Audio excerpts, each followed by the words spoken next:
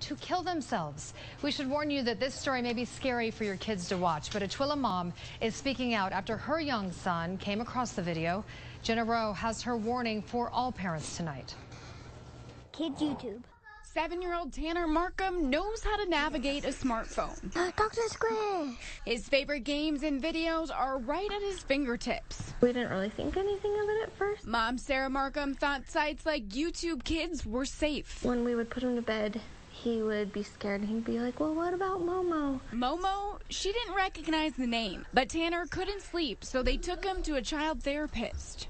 Momo came up, and then the therapist was asking more about it, and he actually got my phone and said, okay, Google, show me Momo.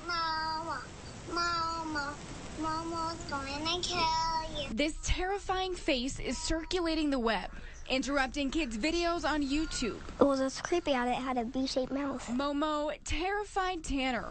Nightmares. But the creature is not just scary. It's her message that has child psychologists concerned.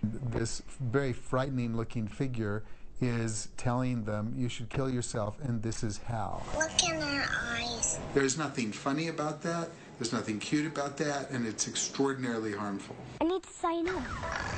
The Markhams are doing things differently around their house now. I have to watch YouTube with her. I can't just watch it in my room by myself. And just be aware of what your kids are watching. Just shouldn't watch scary videos anymore. In Tooele, Jenna Rowe, 2 News.